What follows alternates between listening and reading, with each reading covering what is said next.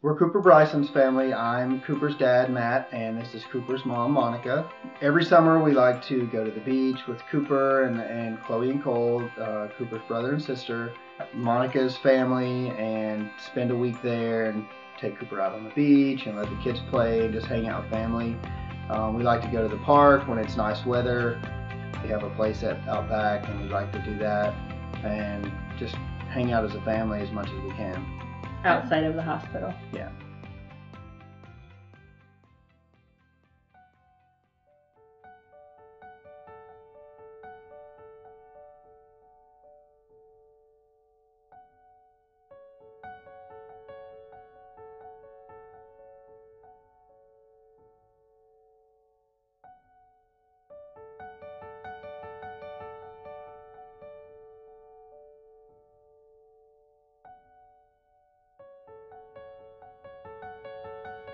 He started having a really big seizure that he never really kind of came back from.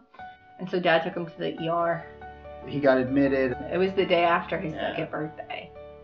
They did an MRI. Once we got in the hospital after a couple of days, they found that he had brain cancer, and it was like the size of a tennis ball, and they had to do immediate surgery, I think, the next morning. The initial diagnosis when we found out it was cancer. You just want to say, no, you got to be kidding me. You're going to come back in 5 minutes laughing, you know. Statistics and what the doctors had told us is if you're diagnosed before 3, it's a really small chance that you're going to recover. And I think Cooper was given between like 3 and 5% chance of making it. So we went through a lot of different things the next 9 months, starting with chemotherapy, a lot of different tests, other surgeries, and a lot of different things just to try to, you know, minimize his suffering while he was in there. So we had roughly an hour between the time Cooper got out of surgery and went to recovery and made it back up to his room where they were going to keep him in the ICU. And then finally they said, well, this is your social worker. And she just came with like books and pamphlets and clipboards. And I was like, she looks like she has some stuff she needs to give us. So we were sitting there and she was telling us about, you know, the cost and medications and lifelong, you know, like equipment and how expensive these things were. And I started panicking because we hadn't really thought of that yet. We hadn't gotten that far into it to where we even processed that he had cancer. And I started sweating. I was just like, we don't have millions and millions and millions of dollars. Oh my gosh, what's going to happen? We don't have that kind of money. And then she handed us some pamphlets and she said, and there's a foundation called the 4 Diamonds that is going to cover everything. And I was just in shock. And my first thought was, can we meet all the people? I want to meet every single one of them. Can we meet these people?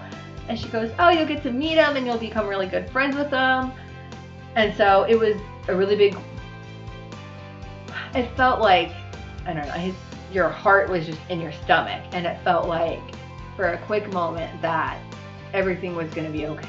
Even though you didn't know that, you felt like you were going to be fine.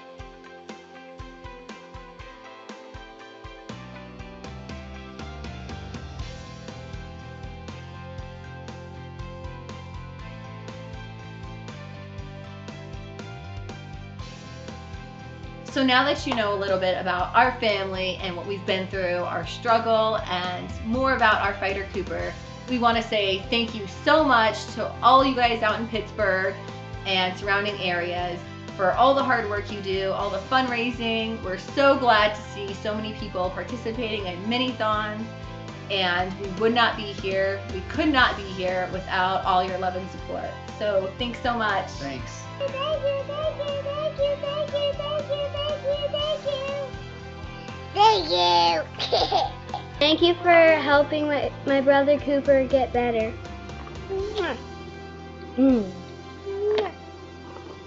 Thank you.